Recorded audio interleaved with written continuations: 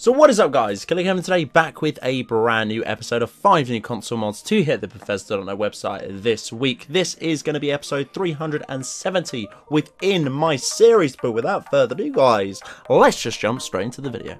Witcher 2 style standard plate armor by Baraban is going to be the first spot within this video, coming in at 17.6 megabytes of a download.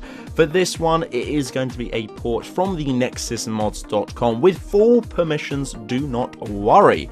For this one as well, this is the meshes and texture edit to do with the excellent Witcher 2 heavy plate armors, including one of the standalone armor sets, one to do with that as well. This is more of the generic one in quotations for that one, and this is the steel plate actual set of armor, and the helmets can all be crafted at any forge providing you have the materials and the corresponding smithing perks. For this one as well, they can all be tampered and upgraded, and they look absolutely finesse.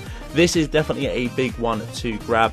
Once again, all of this armor that changes the model meshes and textures are coming in incredibly low, 17.6 megabytes of a download. For the second spot within this video is going to be hold capitals, towns and villages, coming in at an incredibly small 1.3 megabytes of a download. Add some of the towns left out, and now who the player can visit those particular areas. This first release adds 4 towns and a small village to the Mixwater Mill and remains to a certain settlement and to do with certain villages too. Villages you can visit such as the Granary Hill, the Sun Guard, even the Dunstead Grove, and a few other ones as well. Guys, if you want to go check this out, as always before downloading it, click the link in the description, have a little read up, but I highly recommend just grabbing this one, as I say, just because of that incredibly small download size. For the third spot within this video is going to be HD LODs textures.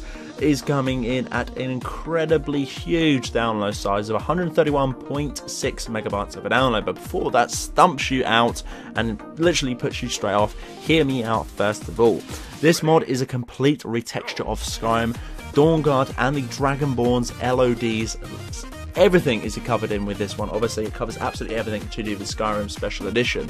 The vanilla uses 256 or 128 textures of the LODs in 2K unpressed LOD textures, alters them from afar, which is going to be the sort of textures furthest away from those ones too, which just kind of lifts them a little bit sort of V-rammed, a little bit blurry on the visuals too. But for this particular mod, this offers a 1K texture for the near LODs and 512 textures from a far LOD in 4K compressed LOD textures. So that means you're pretty much getting double and a bit of what you usually would of the LOD to do with the vanilla base game. This one is a really cool thing to have. Maybe you're doing some absolute beautiful screenshots, or you want to see something right in the distance, and maybe you have enough room to grab this one. If you do, again, I'd recommend it. I would personally have it, but that download size is going to be incredibly large. And this one does cover areas such as cities of Skyrim. Obviously, all of them are included: Riften, Solitude, Whiterun, Windhelm. Basically every single one, even the smaller towns and villages, even farmhouses, Dwarven Ruins are going to be included within this one. Dragonborn content and Dawnguard content will be included with absolutely everything. Mountains and rocks and waterfalls are included within this file, hence why it is so large. For the penultimate spot within this video is going to be a Levitate spell. This one is going to be the Skyrim edition. There is a Morrowind one on the Bethesda.net website that was released basically exactly the same time as this one. If you want to go and read up of that one, the information of both of these particular spells are within the same description of either of those mods, but we'll be looking at the Skyrim edition for this one, coming in at 13 kilobytes of a download. For this one, this adds a levitating spell to the world of Skyrim. It's a little bit more than it would in the Morrowind, so no clipping in such places, so on and so forth. It's actually able to fly around and through objects by a simple cast of walking into the air, and away you go. This one is very interesting indeed. You will be able to fly as long as you are holding the spell. Obviously, do not get rid of that one. Obviously, this will be an expert level spell, so you will have to have the corresponding magic upgrade to get that, if not the perks to get that.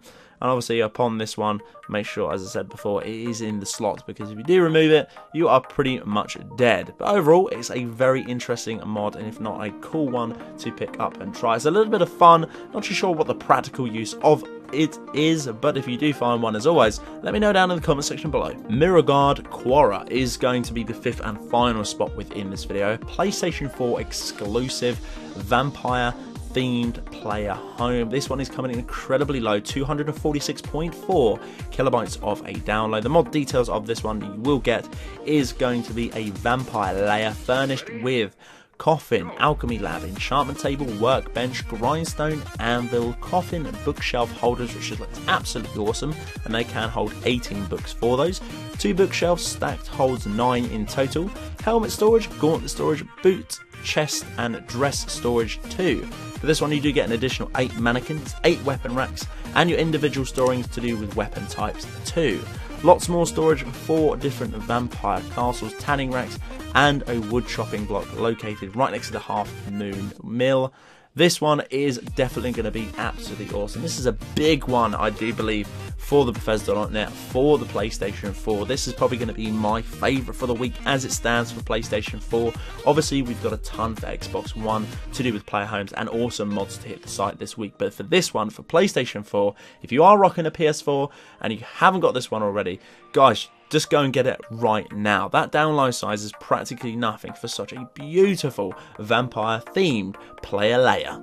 So guys, that's it for this episode. Hopefully you guys did enjoy. This has been 370 within my series. Guys, if you did enjoy it, as always, I'd very much appreciate a like on the video. You know it helps me out an awful lot. Comment as well. I'm pretty much trying to get back to all your comments slowly but surely. We've been bombarded with an abundance of beautiful new subscribers and people heading onto the channel and sharing the love and support over on my videos. I really do appreciate it, guys. Do not worry, and none of it is unmissed at all. But guys, if you haven't already, you've made it this far into this almost 7-minute video, click that subscribe button. Right next to it as well, there will be a little bell icon. If you click that, you will get a notification for every single time I post a video like this to the channel. But until the next one, guys, Killerkev here, and Killerkev out.